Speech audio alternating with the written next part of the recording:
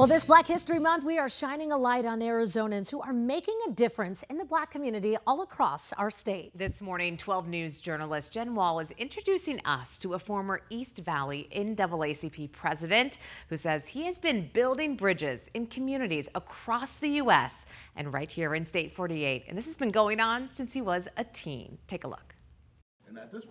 When you ask Roy Tatem Jr. what it means to be a community bridge builder in the East Valley. Working in the community like this space right here, we're in AG's Barbershop, where we've actually hosted a couple of community conversations with Chandler Police Department. It's a journey he says started in 1989 at an event with Black college students in Virginia Beach. I was 13 years old and I saw men and women, black men and black women being beat down by the Virginia Beach Police and the Virginia State Police.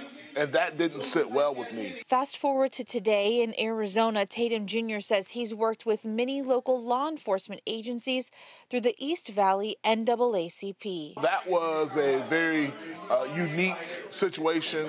While a lot of people were rallying against the police, or some call for the abolishment of the police, I was, and our organization was trying to build a bridge, you know, and have our voices heard on the inside. Tatem Jr.'s conversations happening for years and happening for nearly a decade, leading up to the death of George Floyd, which sparked national outrage and support for the Black community. And this was the first time you actually began to hear police officers condemn the actions of other police officers in a public manner.